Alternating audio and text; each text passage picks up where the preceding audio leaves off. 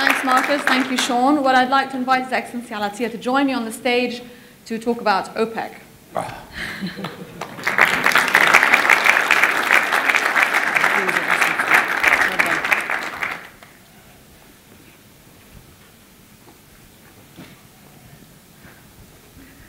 Your Excellency, thank you very much again for taking the time to be with us today.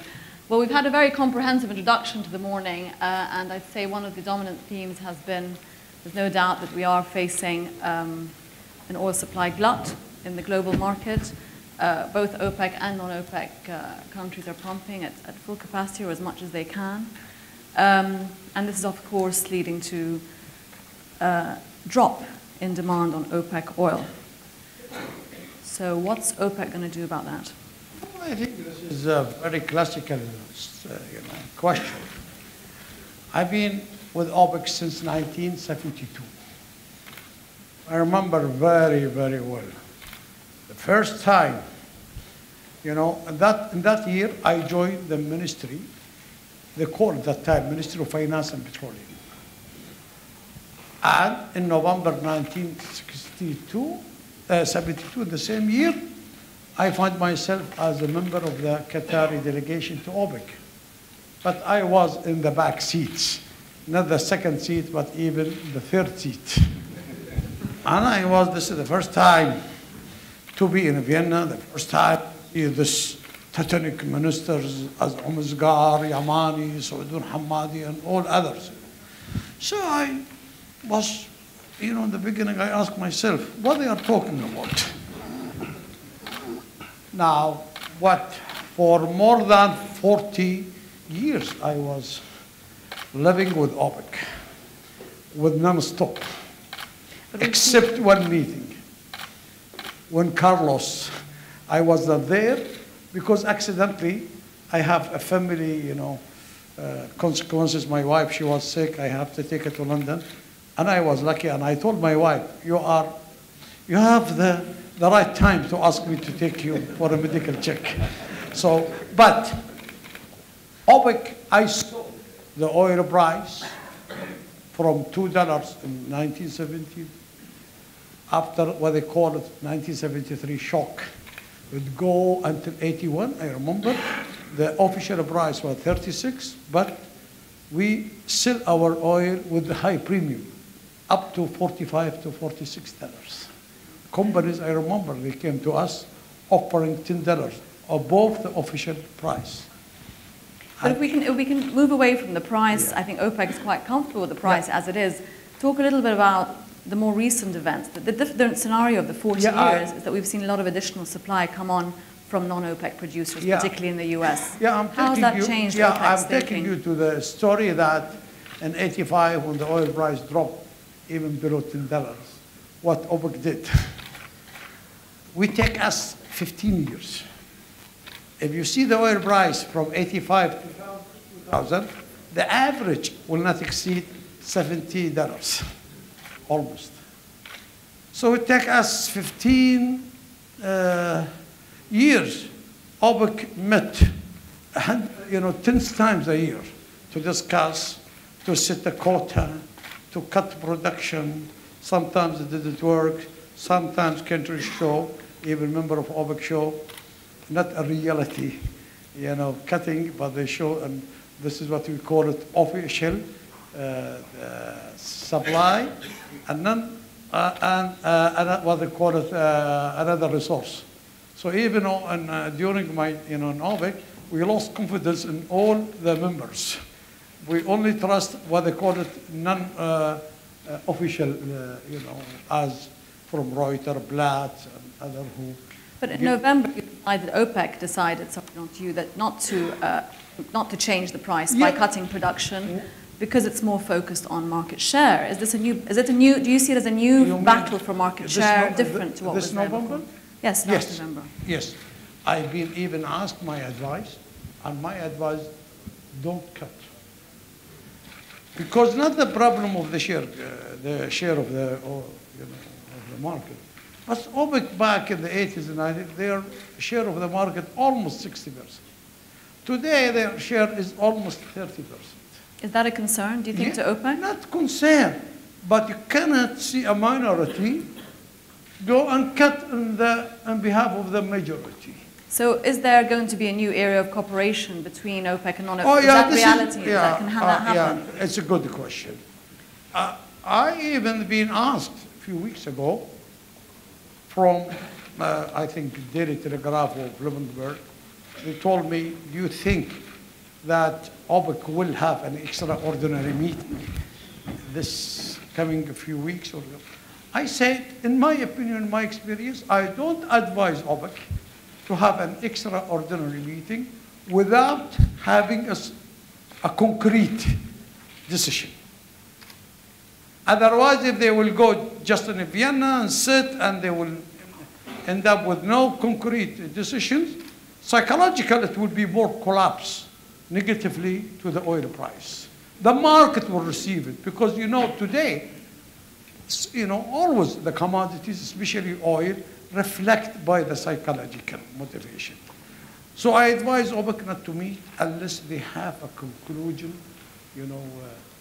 Also, What could change between November and June in their thinking? If we're still seeing $60 oil in April, May, June, why would we think there'd be any difference to their decision? You think it would remain the same? No, I think, you know, okay, this is different. In November is ordinary meeting. When they met an ordinary meeting, it's not has a reflected of the psychology. But when you say extraordinary meeting, yes, people, they will start to wait. Oh, OPEC may take decisions. And what about in June? What do you think is going to happen? In June when they meet, their schedule I meeting? think, you know, as an ordinary meeting, they will never happen nothing. If not the other major producers, non-OPEC will cooperate. And they will, if they cooperate actually, yes, they can have a decision, but on a condition that not OPEC only. OPEC no more can be a swinger producer. We saw a lot of shuttle diplomacy before the last OPEC meeting, visits to non-OPEC members, which didn't seem to come to any sort of consensus of what to do. Now, in fact, we're seeing the opposite. We're seeing OPEC and non-OPEC producers competing for demand, competing to secure their demand with Asia, and there's no sign of them cutting back on that. I think normally, you know, the diplomacy, they start now, contact with some, you know, major non-OPEC as Russia, as Mexico, Norway, and talk, and others, you know, and how, and all these oil producers, non-OPEC, as even Brazil, they start, you know, to increase their output in the market. Even, you know, you mentioned Iraq, that they reach 3.6 as an historical, you know, production, but in the end of the day, with the benefit if Iraq will increase more oil and the oil price will drop more, Iraq will not benefit it. Only it will consume their, oil for nothing. But do you think that in the short term now, we've seen Iran and Iraq decreasing their prices to Asia just to maintain that market share? Everybody's competing for that demand, including Russia. Do you think some of the OPEC producers will start to possibly redirect their supplies to a new demand market, to Europe? Let me to go back, you know, in the 85 or 90s, when we, OPEC, decided in Vienna to cut production. What happened? We never, take the oil price to the right track.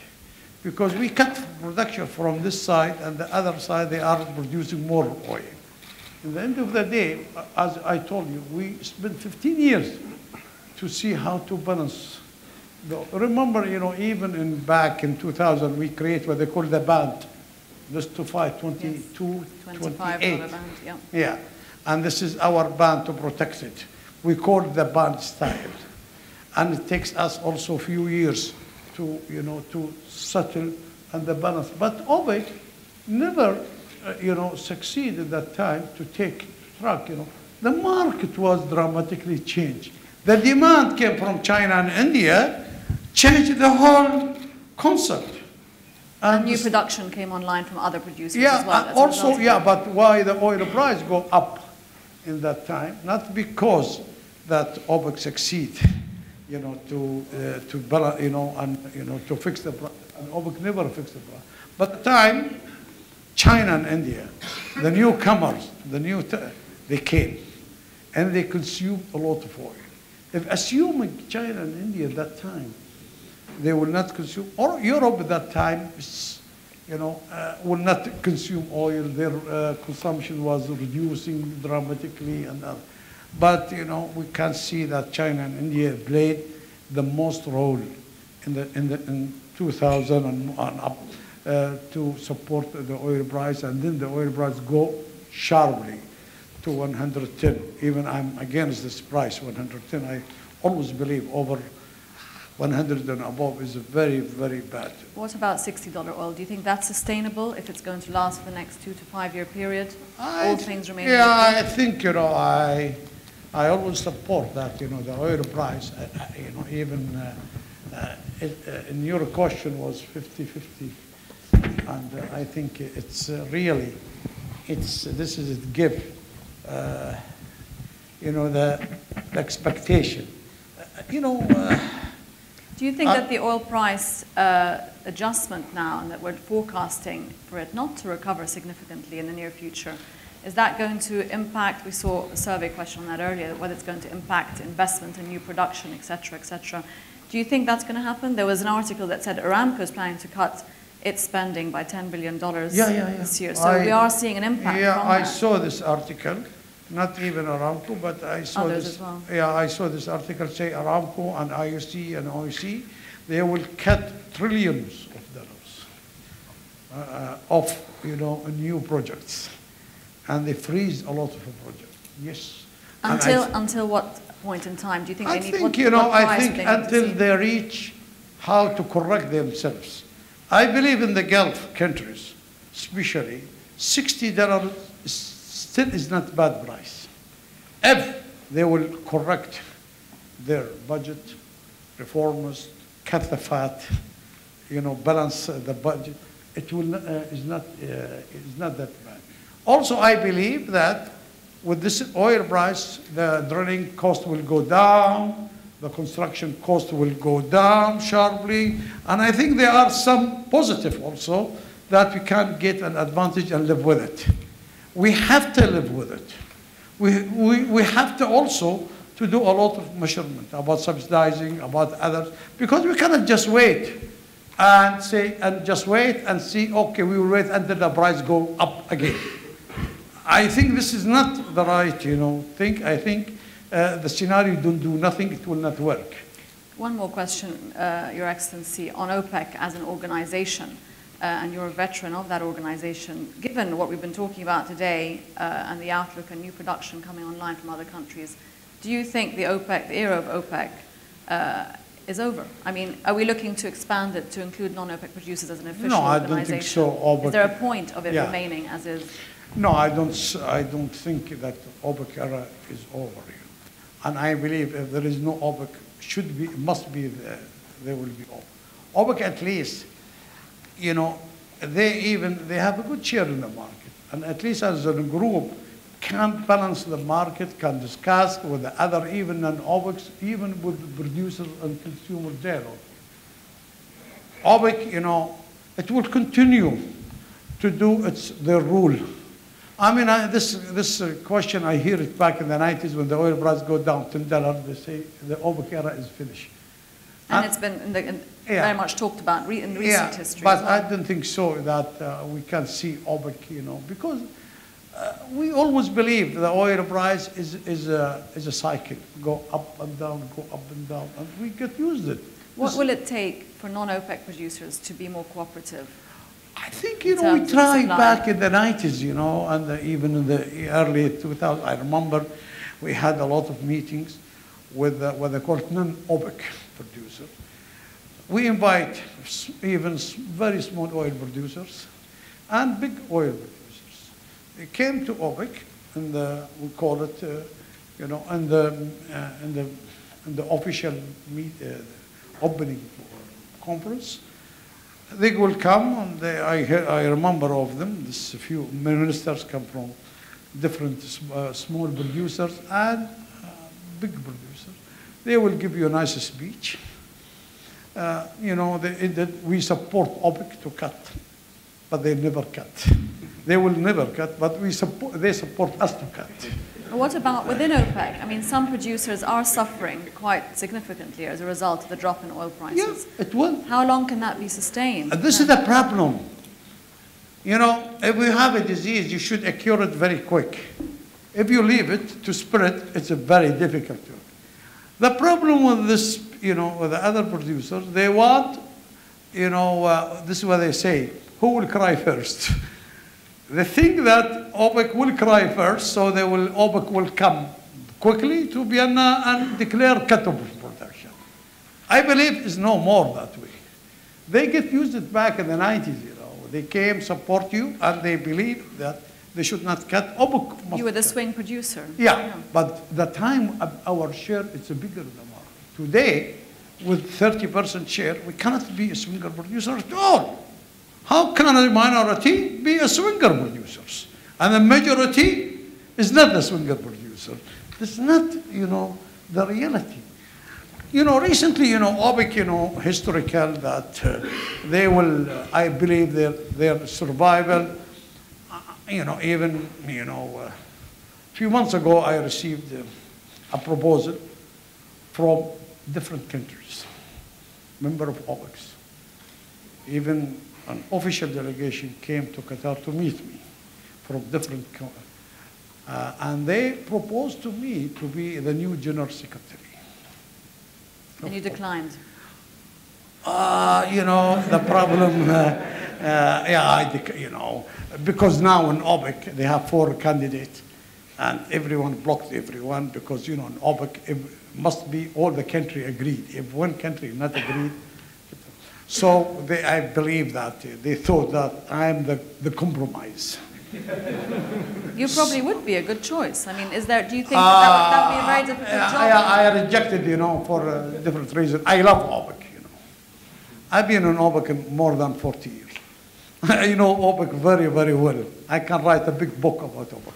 But, you know, the problem, I cannot move to Vienna and settle there. You support OPEC? You know, to be a general secretary, you have to move and sit in Vienna for full times, and so I don't believe, you know, I am not, you know, the way now to have the challenge. You know, I have the challenge, but you know, I believe that after 45 years working with the government day and night, now the time to give also to rest. Not retired from, maybe, you know, to leave the government, okay, but people, you know, somebody asked me now, if, you know, if you retired from the government. I said, yeah, I retired from government, but I never retired from life because of still I can give more, you know, good advice. Good advice in the energy sector. I lived with this energy sector for more than 40 years. So, most of the time when I talk about energy. I cannot talk about another topics. People ask me why. Always talk. I say, this is what I've been raised in for many, many years. But I believe that, you know, I advise OPEC that in the General Secretary, because, you know, General Secretary, 3 years plus 3 years, 2 terms. Mr. Al-Badri now, he exceeds 2 terms. This is the first time in history in OPEC to extend for... Nobody wants to be Secretary General? No, but because we have 4 candidates. And OPEC, and this is not the first time. You remember back in the 80s, we had the same problems in the 90s, and always we have a compromise. You know, then we bring Suborto, then we bring Luqman as a compromise in that time. But they will continue, now they have to, you know, now they extend to Al-Badri. Al-Badri is a good man. And I believe I advise them also, if they don't reach for a compromise one, to extend for Al-Badri another year. And to extend it another year. And another year. Until they, because now Al-Badri is a full-time, you know, General Secretary. So, and he's a very good, very professional. And he has a difficult job to do. Your Excellency, thank you very much for your time. Thank you for your wisdom. If you'd like to...